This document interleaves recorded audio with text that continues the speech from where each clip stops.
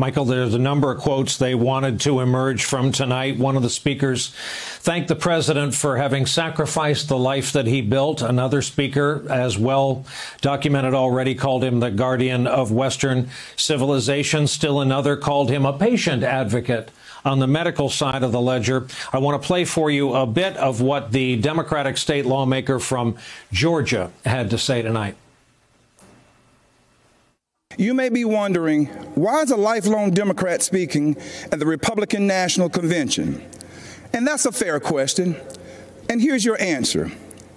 The Democratic Party does not want black people to leave their mental plantation. We've been forced to be there for decades and generations. But I have news for Joe Biden. We are free. We are free people with free minds. And I'm part of a large and growing segment of the black community who are independent thinkers, and we believe that Donald Trump is the president that America needs to lead us forward. Michael, please go first, and then I imagine our colleagues may want to follow. Yeah, well, okay, that's one view of the world. The reality of it is you then have to look at how that is played out in the black community. You have to look at how it's played out across America. Donald Trump got 8% of the black vote in 2016. He's now significantly below that going into this cycle. I don't know what that means for every black person in the country, but it says to me that you haven't made the case well enough over the last 4 years. But there's also the point about that is true about our politics is that, yeah, politics can put you in sort of a mindset where you only see one side of it or only see one thing. So I appreciate the brother coming out and standing on the Republican stage. And I'm sure a lot of Republicans are applauding him. So I think you should applaud me as I stand on the other side of the stage to say I'm a free thinker as well. And that's the rub. Free thinking only applies when you agree with me.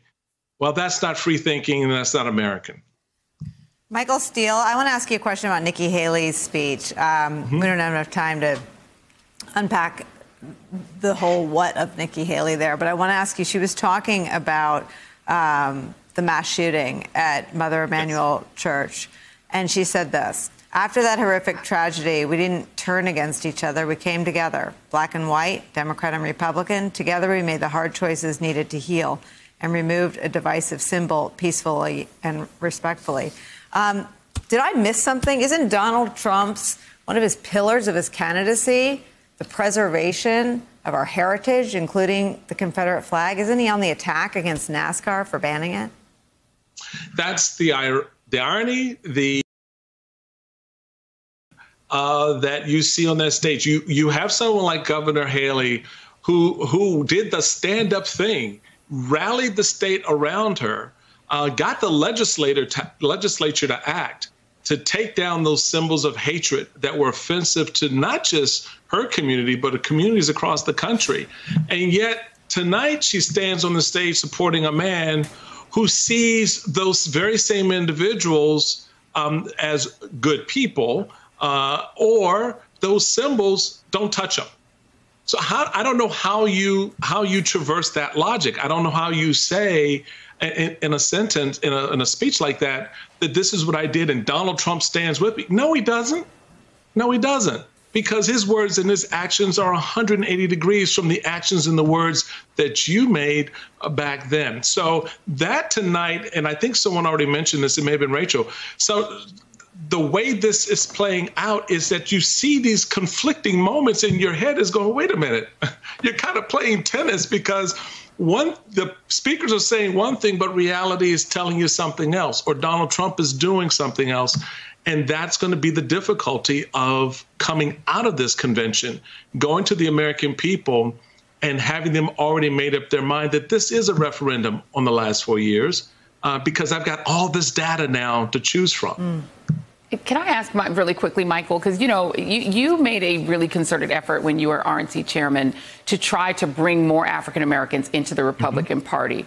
And it was an effort based on policy ideas and saying, here's some policy ideas that you should be open to. We know that a lot of black people are culturally conservative and on the religious and conservative. So you saw an opening there. What do you make of what I saw as an appeal? There were at least 4 African-American speakers tonight, including Herschel Walker, Kim Classic of Baltimore, Vernon Jones, who we just showed. What did you make of the substance of the pitch here? Because, you know, people would, both of us know, that are still working in the campaign and working and near it, know that Donald Trump is trying to go for 15% of African-American black men. What did you hear tonight, and what do you make of it? Yes, well, to your first point, in 2010, in fact, I was very, very happy and proud to see 2 of the candidates that I supported and got elected in 2010, then Congressman Tim Scott and Governor Nikki Haley. And they were representative of the field of candidates that we wanted to put out before the country. They talked about our values. They talked about the things that mattered, certainly to Republicans, but more importantly and more broadly to every citizen. You didn't really hear that tonight. It was almost this sense of, sort of talking about how bad it was and well, it's that bad and therefore you need to come over to us. Well, tell me what you're going to do to transform my community. What policy are you looking to put on the table? You can talk about, opportunity zones and things like that. But you should know also that the black community has other things in the economic piece in mind. They want to know seriously how you're going to approach policing. They want to know seriously how you're going to approach redlining. That would have been a nice topic to talk about. The gentrification of black neighborhoods, for example. What do you talk about that? How do you help a black family that's been in a neighborhood for 70 years stay there? So then you begin to open up the avenues in which you can have that conversation, which is what we tried to do 10 years ago, which unfortunately, I think, given the politics of trying to segment the black vote, give us black men because black men like the whole machismo thing, that works until they talk to the black female in their household, who reminds them exactly how they're going to vote.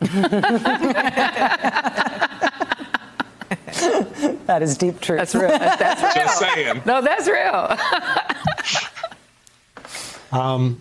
With thanks to all of our friends, especially to Michael for leaving us with some vivid imagery playing Tennis by Gaslight.